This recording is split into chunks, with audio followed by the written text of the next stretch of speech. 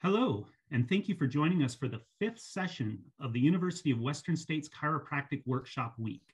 My name is Stephen Glass, and I'm an admissions advisor for the Doctor of Chiropractic program. In today's session, you will hear from Dr. William Borman, Professor of Basic Sciences at UWS. Dr. Borman has been with the University of Western States since 1994 and has been instrumental in establishing UWS as a leader in evidence-informed chiropractic education. Dr. Borman will present about the anatomy lecture and lab courses, human cadaver prosection, and what students should expect in the UWS gross anatomy classroom environment. Questions are welcomed and can be posted in the Q&A box to be answered after the presentation. It is my pleasure to welcome Dr. William Borman. Well, hello, everybody. I am very happy to be here to speak to you about something that's very close to my heart, which is teaching anatomy, particularly here at University of Western States. And so I thought I'd begin by telling you just a little bit about myself. As Stephen said, I started here at UWS in 1994. As you see there in my title, my background is as a PhD. So I am not a DC, I'm not a chiropractor, I'm a PhD trained anatomist. My background is in anatomy and cell biology. I graduated from the Medical College of Wisconsin. I realize that I started here probably, maybe possibly before some of you were born. So let's suffice it to say that I'm an experienced anatomist. I was department chair for our Department of Basic Sciences for about 8 years, beginning in 2005. Our Department of Basic Sciences covers all the foundational sciences, so that includes anatomy, which we'll talk about today. But in addition, we teach courses in biochemistry and physiology, microbiology, neuroscience, and pathology. So my colleagues and I have put together the curriculum to cover that entire spectrum of foundational content. In 2013, I became the dean of the entire college. And so I have some perspective from a program level perspective. I did that for about 5 years. Being a dean is a particular kind of job that has its benefits or pros and cons. I did that for 5 years and was very happy to return to the faculty in 2018. I returned back to the Basic Sciences department at that time. And that's really where I enjoy my work the most. So what I find the most rewarding is to work with students as part of your process in becoming a doctor of chiropractic. And I find that to be the most rewarding.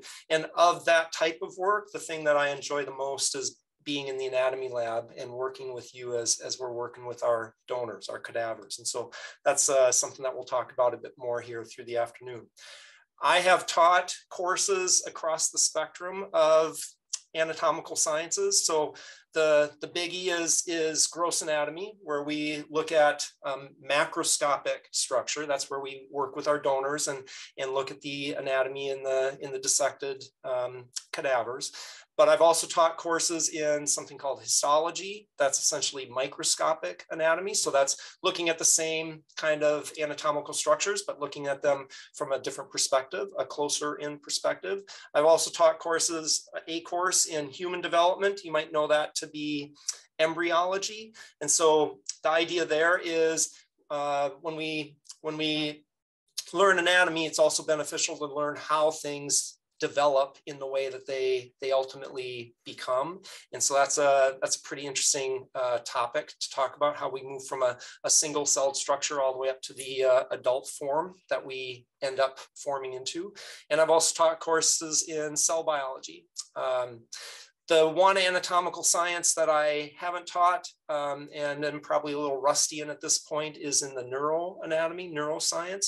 We're very fortunate to have an excellent neuroscience faculty member in our department. She's Dr. Major, and she handles that aspect of anatomical sciences. So the main topic really that I'm going to be speaking to today has to do with how we do essentially gross anatomy. And it turns out that we are literally right at a transition point where we are moving from a fairly conventional approach to teaching gross anatomy to something where we're going to do a bit more of an integrated approach. And so literally, we got the approval to make this curricular change. It just came through this week. And so I wasn't quite sure if we'd have formal approval before I started speaking to you or not. So I want to just tell you a little bit about where we were and where we're going to. So with regard to gross anatomy, it's a 3-course sequence. And so you take a gross anatomy course in each of the first 3 terms of the program. The 3 courses are numbered 1, 2, and 3. They're not really required to be taken sequentially. What they do is they cover the anatomy regionally in 3 different parts of the body. So you see that the course we call Gross Anatomy 1, which you take in the first quarter of the program. That's what I mean by Q1 here. That covers, the first unit of that course covers the back, which makes some sense for future chiropractic students. And then the second unit covers the upper limbs or the upper extremities, and the third portion of that course covers the lower extremities. The numbers that you see here refer to the credit allocations for the lecture and lab parts of those courses. So it's got 4 hours of lecture per week, and there's 3 hours of lab time per week. And we'll get into the details of that a little bit more momentarily. That course is coordinated with a short course that specifically covers the anatomy of the vertebral column and the thoracic cage. And so that course is called Spinal Anatomy. In the second term of the program, we move into a course where we cover specifically the head and neck. And then that's followed in the third term of the program, where we do essentially the torso. So we do a unit on the thorax, we do one on the abdomen, and then we finish out with the pelvis and the perineum, which is the area where the external genitalia are. So in our traditional curriculum, we would have those gross anatomy courses. And then in parallel, you take a separate course in histology, you take a separate course in human development. The histology class is in the second term, the human development class is in the third term. There's a cell biology course in the first term. So those courses are taught in parallel, but at different times. What we're doing going forward, effective in fall of this term, so many of you are contemplating beginning the program in fall, is we are transitioning to a very integrated approach to that same content. I'm actually really excited about it because I think it will help to tie things together very much more so for students. So we're moving to a course series that's similar in concept, but has different content. We're calling it the Human Morphology course series rather than a specific gross anatomy course series. The basic topics remain the same sequentially. So in Human Morphology 1, which is the course that you take in the first quarter, it still covers the back and extremities. Second quarter still covers head and neck. Third quarter still covers thorax, abdomen, and pelvis.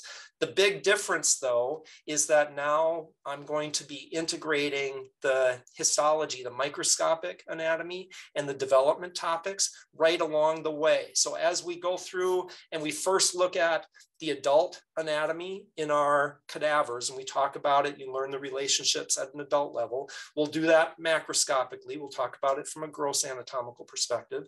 And then we'll transition seamlessly into kind of a microscopic perspective. So for example, when we're talking about the anatomy of the vertebral column or anatomy of bones, for example, we'll get into the microscopic architecture of bones at the very same time.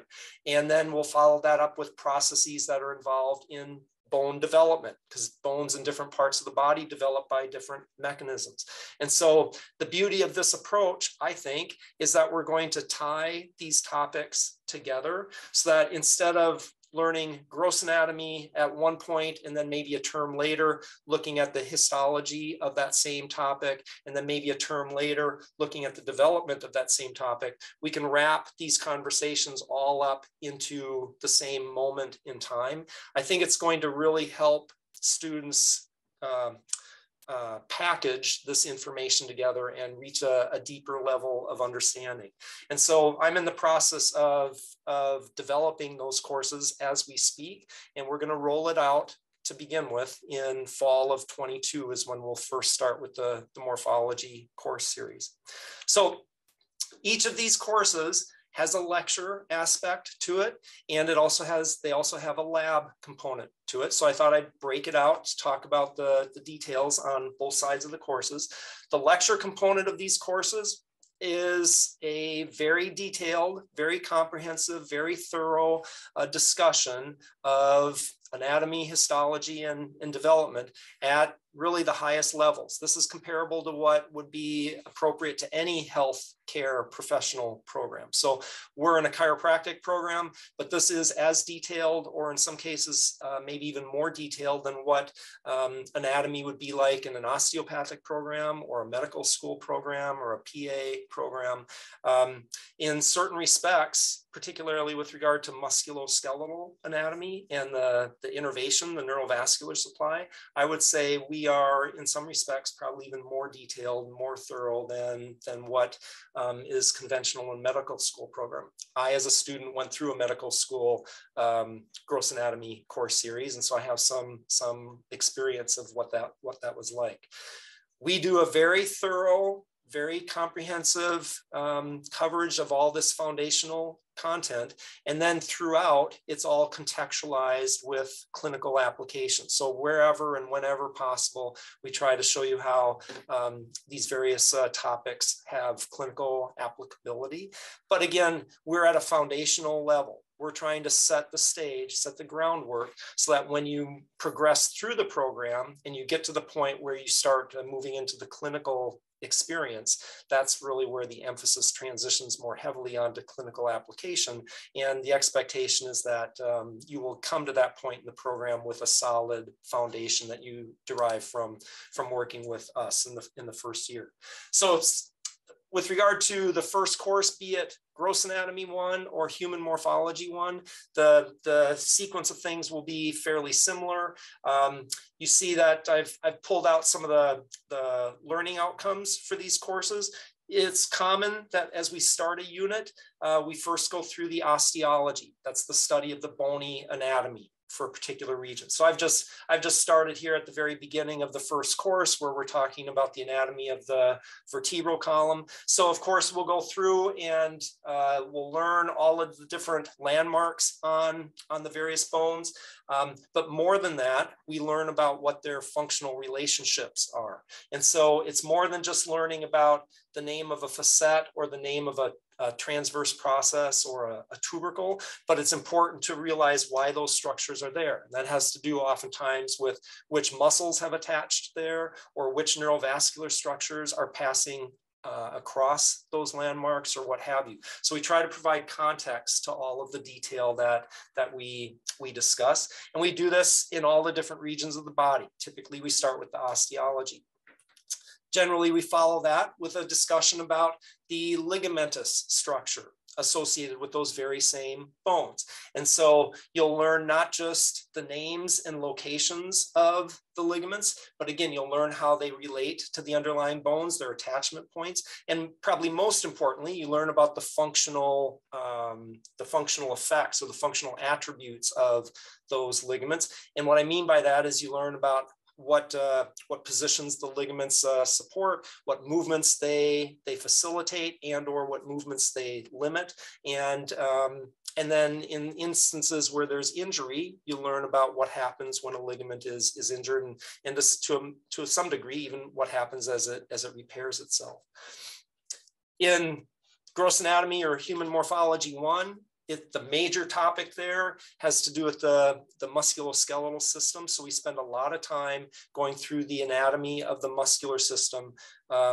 You can anticipate that in the back and in the extremities, there's a very significant number of muscles that we look at. And we take you through each of those, looking very specifically at the attachment points, the origins and insertions, and thinking about the functional attributes of those muscles. What kinds of actions do they contribute to?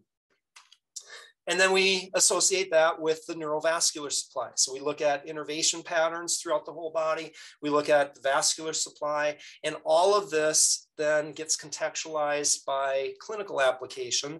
And the general way that that happens, particularly in this course, is we talk about what happens in the circumstance where there's injury. And so what would happen if a particular nerve got compressed or injured? What would be the subsequent effects that would occur out in the body? And we talk about sensory loss in different areas, or muscle function deficits in different areas, whatever the case may be.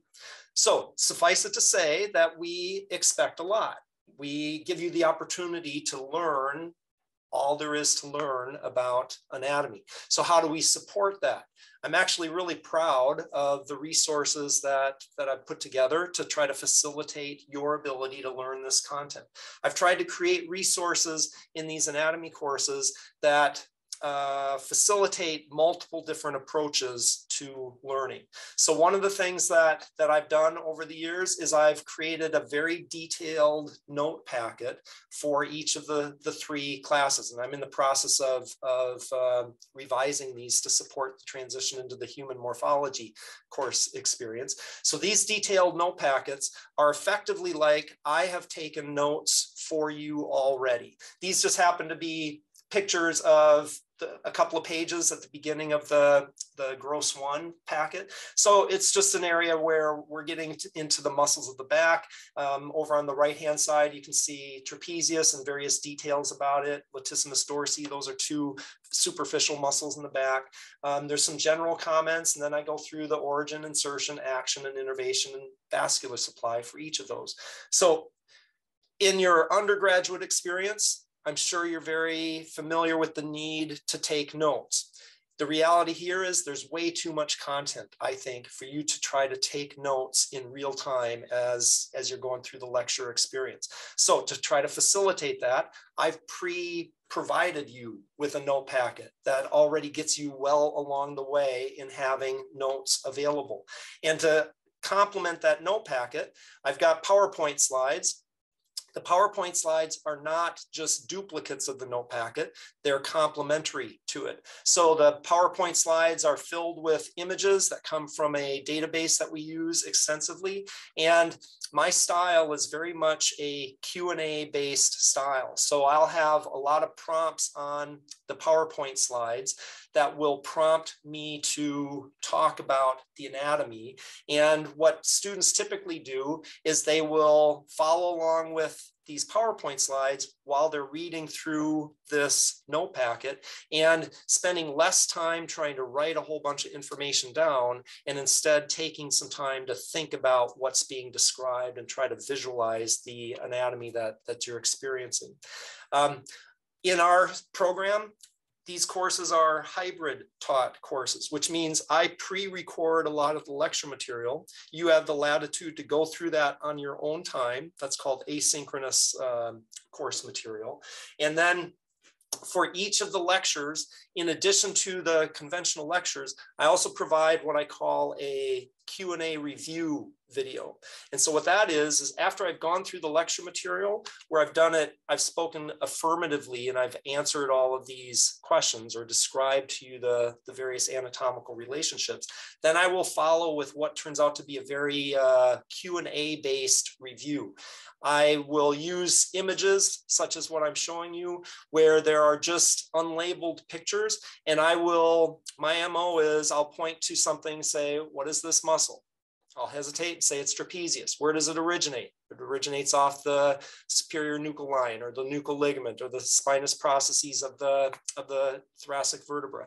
And so it's as if I am functioning as your virtual study buddy. You can play these recordings, and it's a way to effectively have me quiz you over the material for you to have an opportunity to see how well you are understanding and retaining the contents that we're going over. And then because this is a hybrid form form of a course, we also meet in person, usually once per week, where I do more of that. But I also am there to answer any questions that you have. I'm there to provide, again, to reinforce the clinical application of this topic.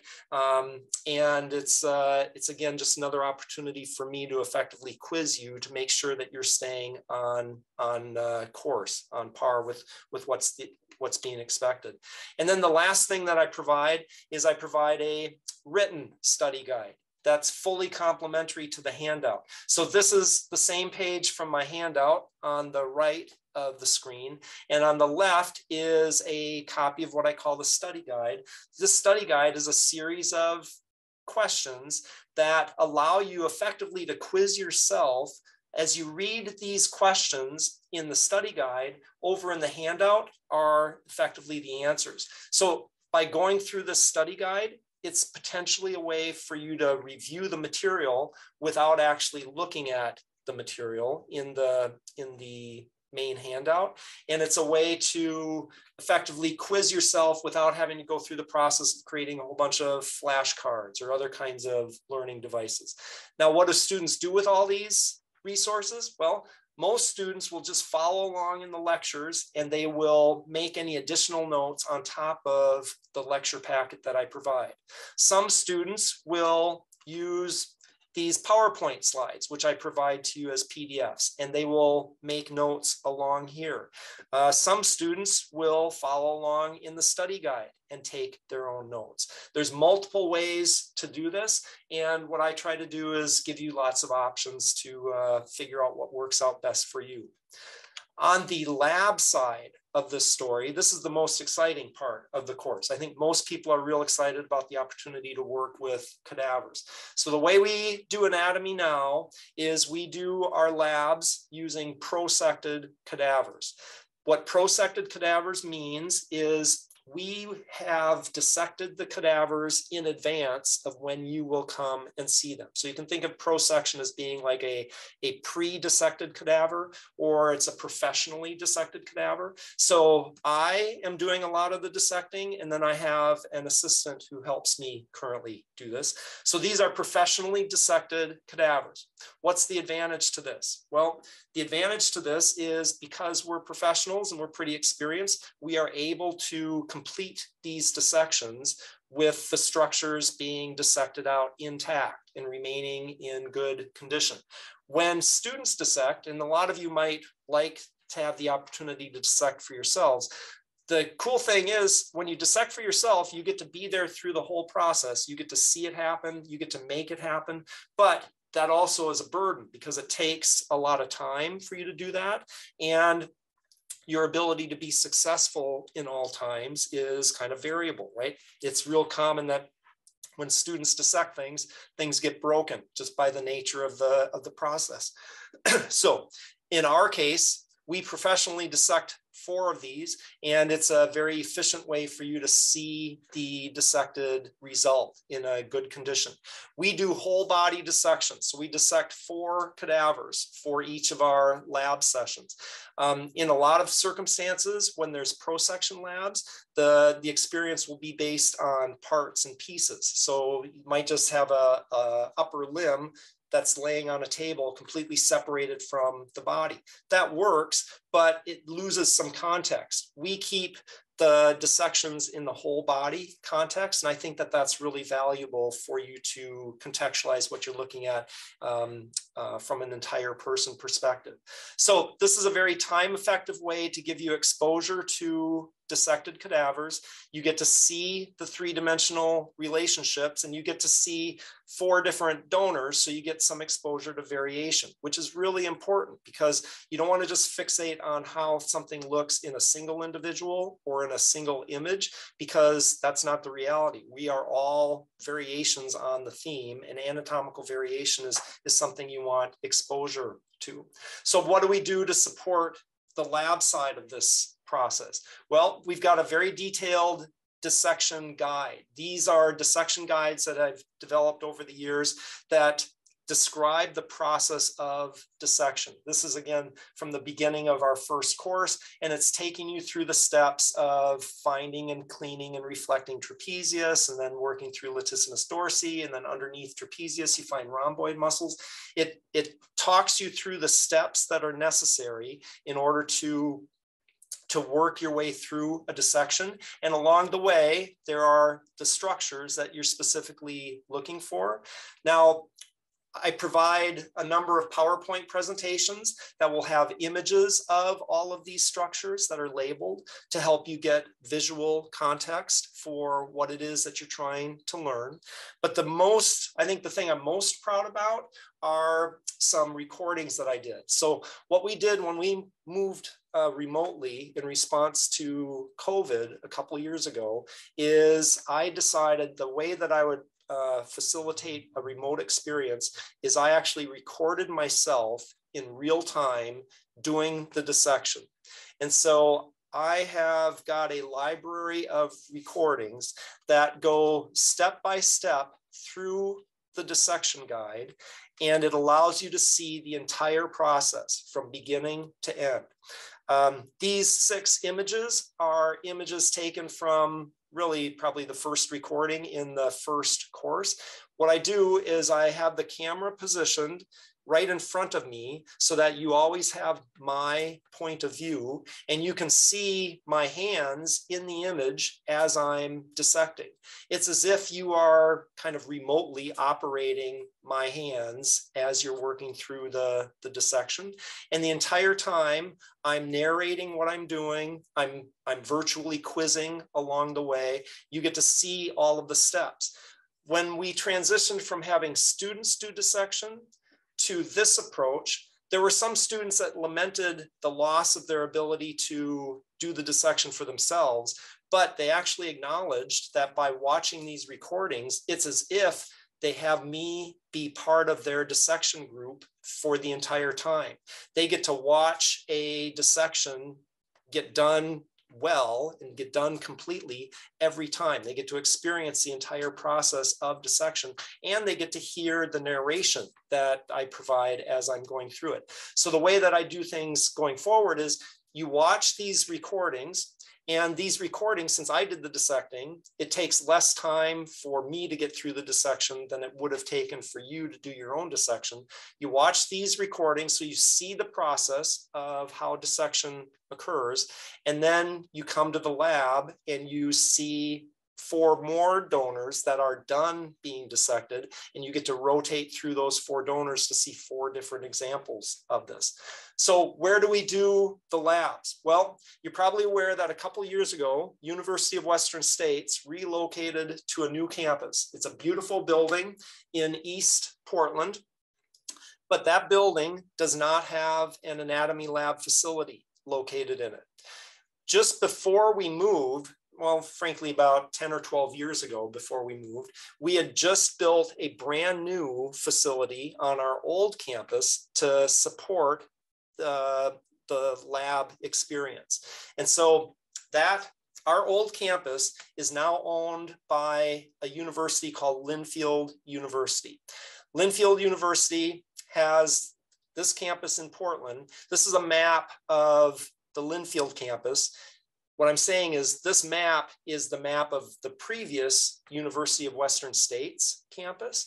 And right here in this corner, building number 10 is the anatomical sciences building that Western States built on our old campus before we moved away.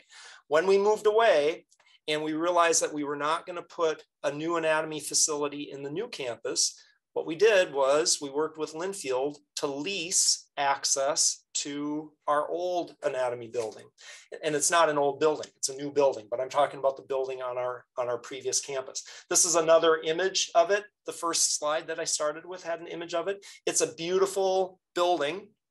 It's purpose-built to support anatomy instruction, but it's not on our main campus. So this is just a Google Maps to give you some context. And for most of you probably can't relate very well to this, but where we are is we're on the eastern edge of the Portland metropolitan area. The downtown Portland region would be to the left of what you see here. Out on the eastern edge of the Portland metropolitan area, there's kind of a big interchange where I-84, which is an east-west interstate highway, intersects with 205, which is a north-south bypass highway. Our new campus, the one that we've been in for the last couple of years, is at about 82nd Street, which on the map is right here. Our old campus, where the anatomy building is on about 132nd Avenue. So we're about 50 blocks away from each other. That's about 3.5 miles. It's about a 10-minute drive from the new campus to the anatomy building or vice versa. So it's actually a fairly convenient location. These two locations are not very far from each other. Where I am right now is I'm in my office at the Anatomical Sciences building. That's where I do my work, because I work here and I work out of the lab. This lab facility is a state-of-the-art facility. I'm really excited about the fact that we get to continue working in it. These are a couple of images from the lab. So when you first walk into the lab, this is a perspective that you have. It's set up for 10 dissection stations around the room. There are 5 on the left side of the room, 5 on the right side of the room. There are exam lights above each of the stations to help facilitate seeing the structures. There's lots of counter space to work around. There's great audio-visual resources in these rooms.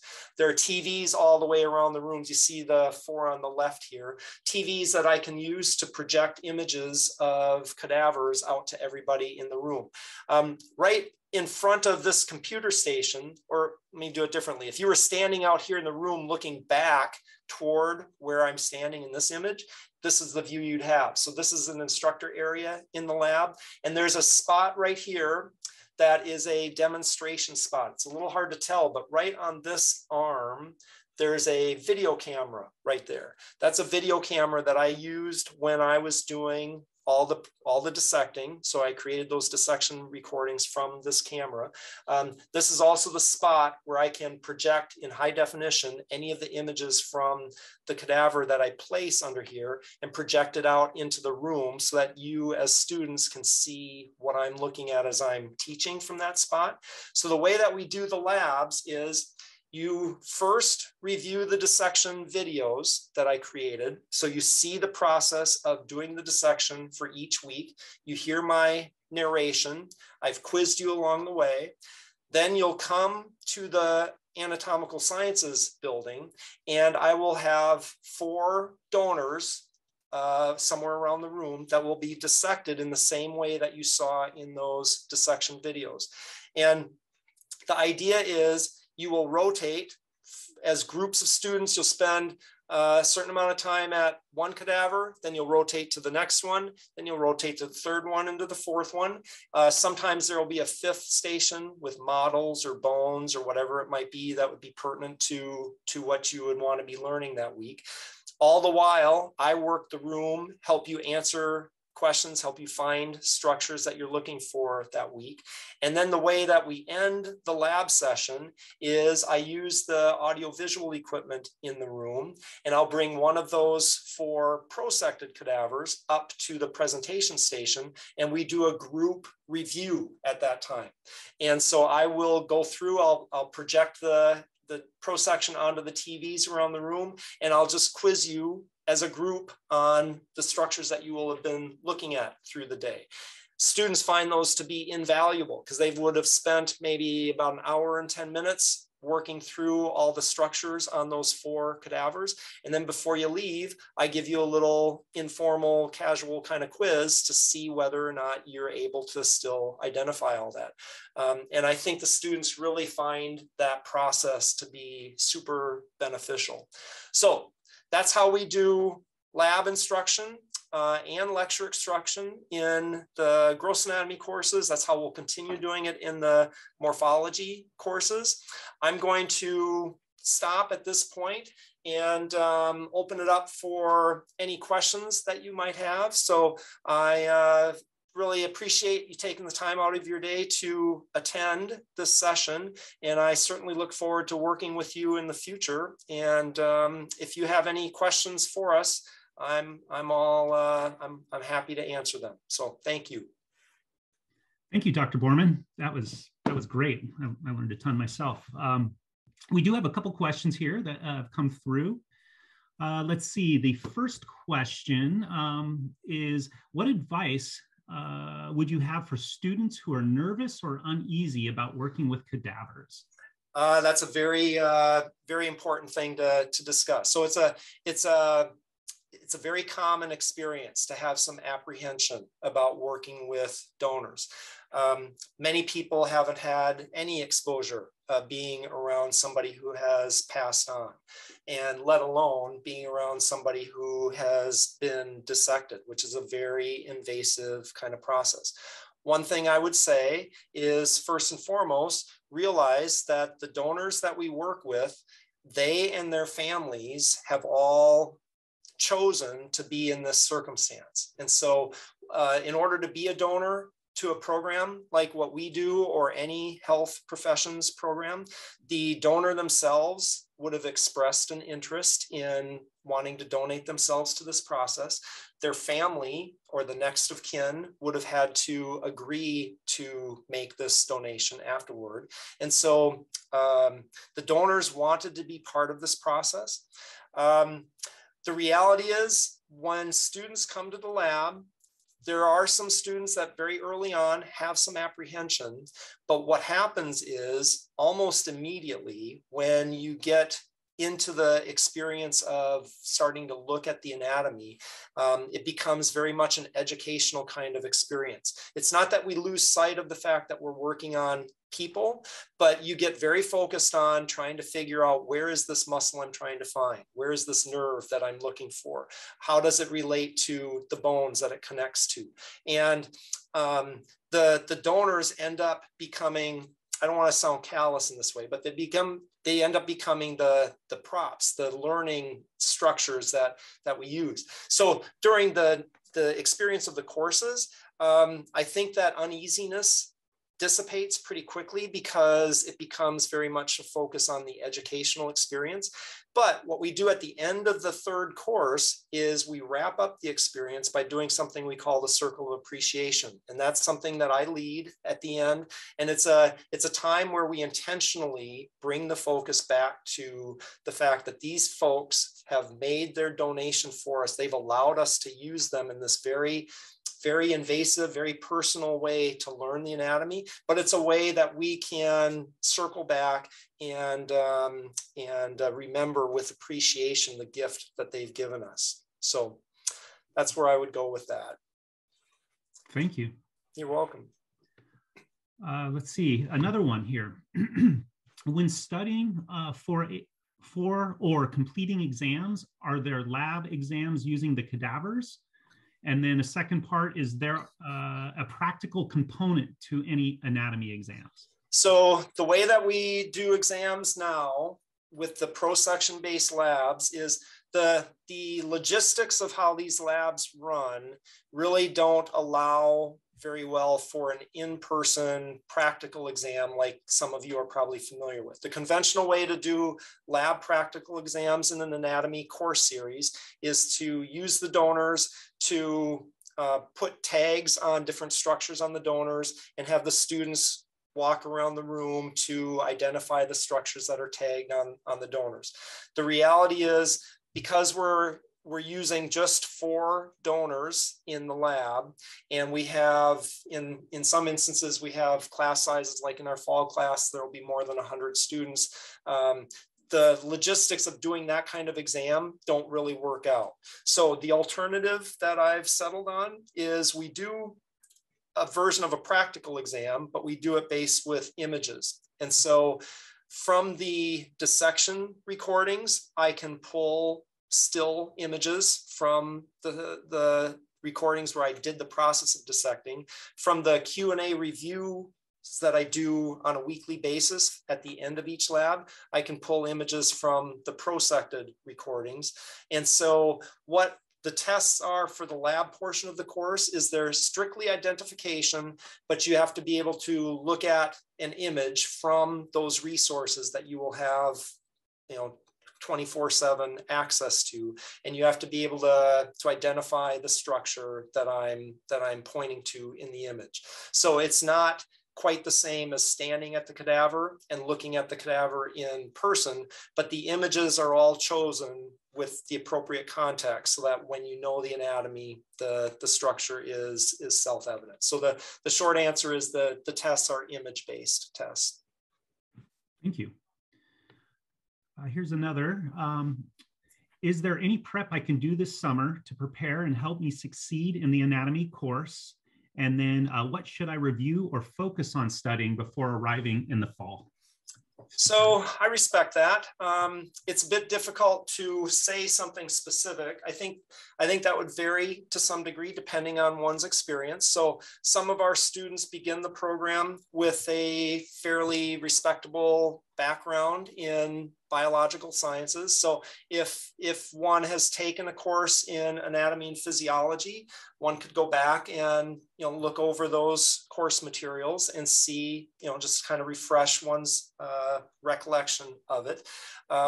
If one doesn't have much experience with anatomical sciences, I caution, I wouldn't want to presume that somebody would have to spend a tremendous amount of time in advance. I will say that the way that I teach these classes is I try to teach them so that people with any kind of background can be successful. So I try to start at a point where we start at an even playing field and build from there.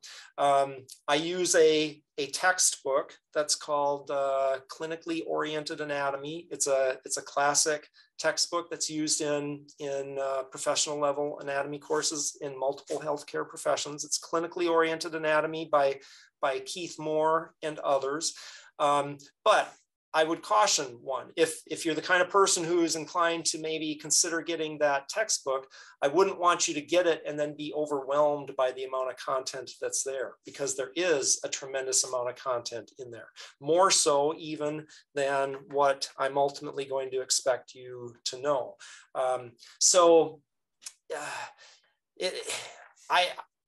a little apprehensive about saying something like, well, you could review the textbook, because you're probably going to get overwhelmed by it. I think if you've taken some anatomy and physiology, maybe going back and looking at the anatomy portion of it. But I think you can trust that we are also designed to take people from a variety of backgrounds and allow everybody to be supported as they move through. These resources that I went through quickly, when you spend a little time with them, I think everybody finds a system in working with these resources that they find effective to support their progression through the course series. Great. And then it looks like we have one final question. Just let folks know if you have something you want to know, now's a good time to key in that question. The last question we have is, how much time would you expect a student to devote to your class per quarter? Well, so the gross anatomy courses are the most time-intensive courses for sure in the first term and possibly throughout each of the first 3 quarters. So the way time is kind of guesstimated is for each lecture credit, the expectation is you're spending about 3 times, 3 hours outside of class, or 3 hours total for each credit of time allocated to that course. So for example, the new human morphology course is going to have the equivalent of 5 hours of lecture and the equivalent of 3 hours of lab. So what that means is the guesstimate is that you're spending about 15 hours of time per week working through the lecture material. And for lab, the expectation is that you're spending about 6 to 9 hours per week. That means that course alone is upwards of about 20 hours of time total for your weekly expectation. That's a lot. The reality is there's a lot of content. It's a big class. It's a complicated body, right? And so will everybody spend that amount of time? No, some will spend less, some will possibly spend more. It will vary sometimes depending on the particular region of the body that we're working through. Some people have more of a natural affinity for certain content, like maybe they have some experience with musculoskeletal stuff, but they have difficulty with vascular supply or what have you. So and then making the transition from your undergraduate experience into this program, everybody makes that transition at a different pace as well. The kinds of things that one does as a student in a typical undergraduate program may or may not translate perfectly well into this program. The kinds of resources that I quickly showed you that are available here are possibly maybe likely different than some of the resources that you've had available to you in the past. And so the time that you spend is going to be based in part on how you choose to work with the resources and which of the resources do you find to be most helpful. But the official answer is, short answer is, for a class like this, you could be spending up to 20 hours a week just on this class. All right, thank you. Looks like we had one other come in. Do you promote partner or group studies? Absolutely. I think that definitely 2 heads are better than 1, 3 heads are better than 2. I think it's a natural thing for students who start into this program, because this is what I would describe as a lockstep program where the students come in as a big cohort of students, and all students are taking the same batch of classes term by term by term. It's natural that you develop friendships with people in the class. And when you find people that you're compatible with, to be able to work together with somebody, not just in a class like anatomy, but across the board in chemistry and in the technique classes and across the entire spectrum of the curriculum, having a buddy that you can work things through together helps tremendously. And it doesn't necessarily need to be the same buddy in every class. You might have somebody that you really connect with as you're working through anatomy. It might be somebody else that you find really to be helpful working through in chemistry. And that's perfect. I think small groups are better than big groups. I think working with 1 or 2 other people is better than working with 5 or 6 people, because if you're working with just 1 or 2 other people, it's more interactive. You can't be off on the sidelines. If you're in a group that's got 4 or 5 or 6 people, sometimes you can find yourself doing more listening and fooling yourself into thinking you know something when you're not really engaging with your study buddy.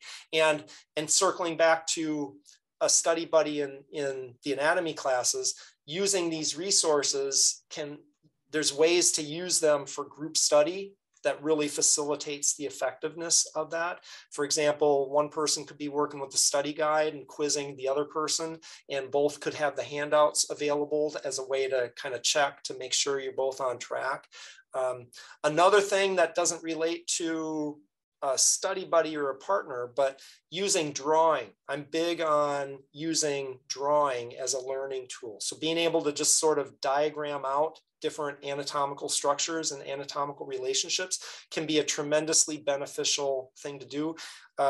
Usually in the first term, frankly, always in the first term. I also have I do a little session once we get into like the beginning of the second week, where I do a thing where we talk about how you're going to study your way through gross anatomy. And I try to provide a number of different options that people will use. So group study is one of them.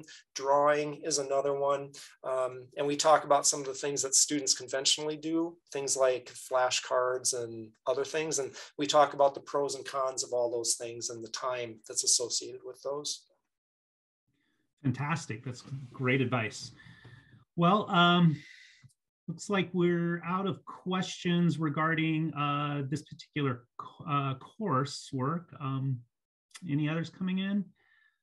All right. Well, I'd like to thank you, Dr. Borman. It was very informative. For those of you that have lingering questions, you are welcome to send them to your advisor, and maybe we can send them on to Dr. Borman to have those answered. As a reminder, all these sessions, including today's session, are going to be recorded and can be available if you'd like to rewatch them. So I'm going to finish with a slide of your advisors for the Doctor of Chiropractic program with their contact information. So if you have any questions, feel free to reach out. Thank you for your time today, and we look forward to seeing you here on campus. Thank you.